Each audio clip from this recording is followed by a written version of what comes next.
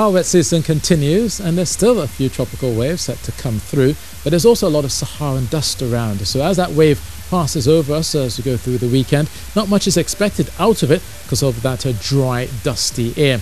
So the hazy sunshine will be around many parts of Tobago, only the brief shower expected as you go through the first part of your day.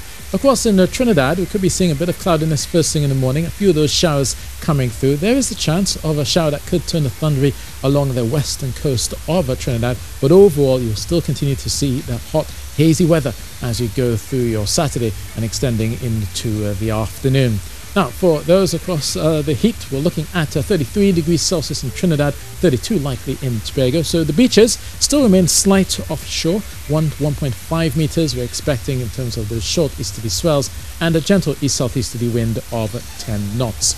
Now, through Sunday, there's still a bit of moisture around. Tropical wave passes by, but there's still a lot of Saharan dust, so that will likely carry into Monday. So there is the chance of some showers developing, some cloudiness at times, especially around the parts of western Trinidad through Sunday, and then we'll return to mostly fair weather as we start next week.